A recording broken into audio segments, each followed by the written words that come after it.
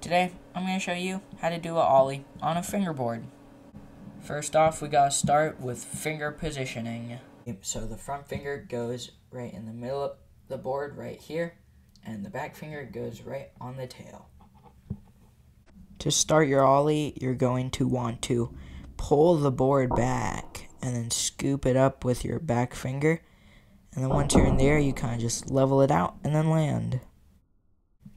Ways that you could practice your ollie is putting the board on your side of the leg and then bringing it up and landing it. And just do that, like pull it back. Keep doing that over and over to get that muscle memory.